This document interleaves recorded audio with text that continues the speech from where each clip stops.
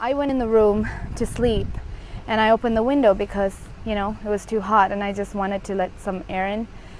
And I heard like banging, like someone banging on the door, and I think I heard someone shouting. I'm not sure. I didn't really pay much attention because I thought people were partying. Honestly, I don't know what gunshot would sound like. I think it was like bang. I thought it was, you know, someone banging on the door.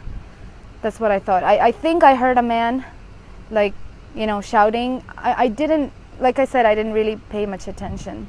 But my cat was by the door and she was really, you know, like she was antsy. Like she was crying and chirping. She saw something here. But I just thought she saw like maybe an animal or something. I'm kind of shocked, but I don't know, I'm nervous because I'm never here. And we always thought this was a really safe neighborhood because there are a lot of cops living here. They're, yeah, like right next to us, and it's just, I don't know, I'm shocked because we've never heard anything, like, you know, like we've never heard them fight or anything. Like my mom would tell me if she ever heard anything, but when I just told her, she was just surprised. They're scared and they just don't even want to leave the house now.